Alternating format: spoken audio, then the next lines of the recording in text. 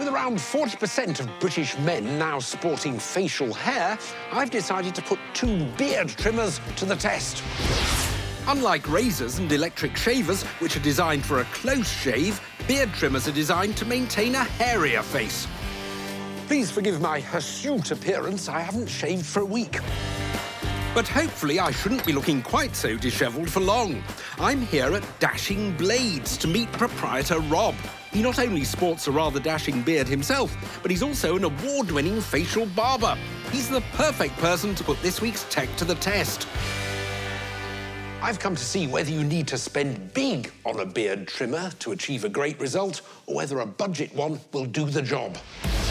The premium offering is the Philips BT9000 Prestige. It provides 120 minutes of battery life from an hour's charge, all for the not-so-trim price of £95. Our budget trimmer is the Remington B5, which comes with 60 minutes battery life and costs around a third of the Philips at just £34. Time to get trimming. Rob, great to see you. A champion beard if ever I saw one. Yeah, thank you. Yeah, yours is coming along. Maybe next year we'll put you forward for the championships. Yes, well, I can't wait.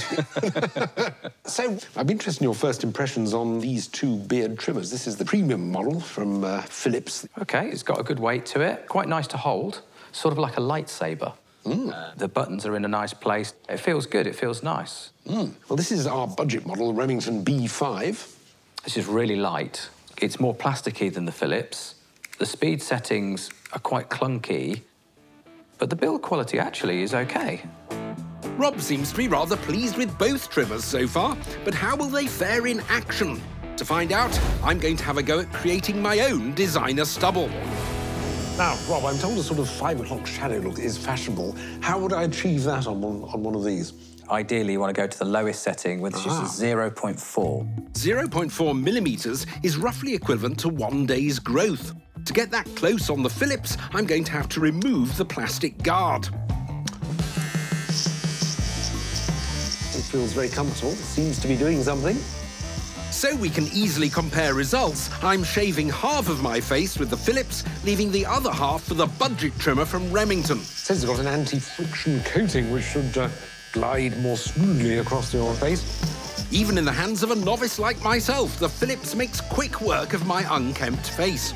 I mean, that seemed pretty comfortable and effective. Let's have a swap. There's the Philips. Now we're going to try the budget Remington.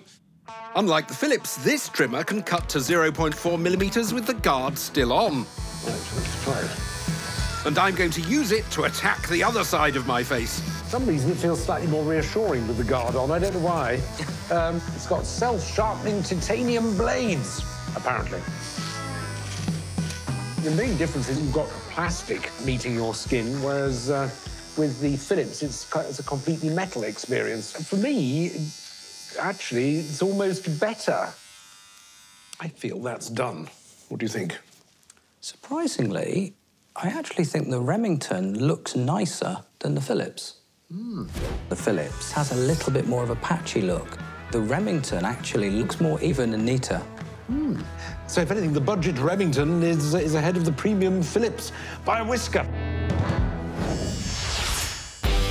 Next, it's time to up the ante and hand them over to the professional and tackle a much thicker beard. Right, so this is Ian. He's one of my best customers. Looks like the perfect candidate for our next test. I know, John, it's almost like we planned it. Quite. So we're going to use this on the 8mm setting. Right. First up, it's the premium Philips. It goes up to a maximum length of 10 millimetres.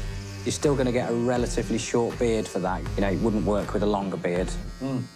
Normally, your chin is slightly thicker on a beard, so you'll find that you do need to do a little bit more work.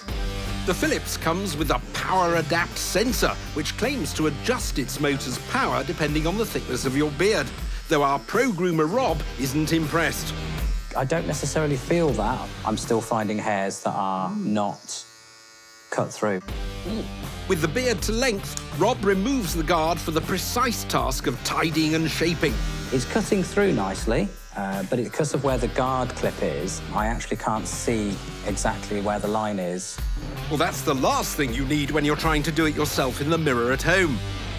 On to Ian's other side and the budget Remington. So straight away, it feels a lot nicer to use. It's not fighting me like the Philips was.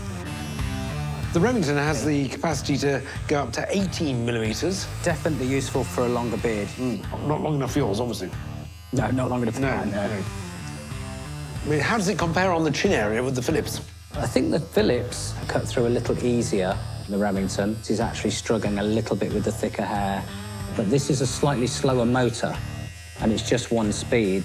So, mixed results for the budget trimmer on longer beards. Next, time to shape Ian's facial hair. It's easier to see the edging on this one because we haven't got that little bar going across. But really, I kind of want it to go right down to the skin, but it's leaving a little bit more hair than I would like. Job done! And at first glance, Ian's brushed up rather nicely. But they do say the camera never lies.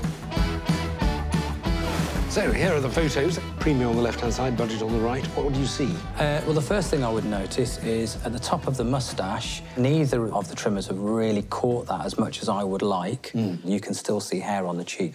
That, for me, is not great. On the Philips side, overall, it's not too bad. You can see a few stray hairs sticking out there.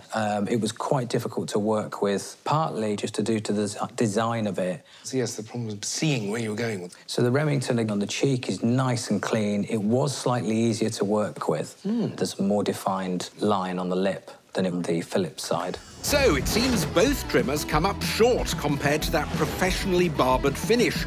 But for daily maintenance at home, which of them offers the best value? The premium Philips or the budget Remington? Both of them have their pros and cons, but if I was using it at home, I would say that the Remington is better value for money. I think overall the Remington is actually really, really good.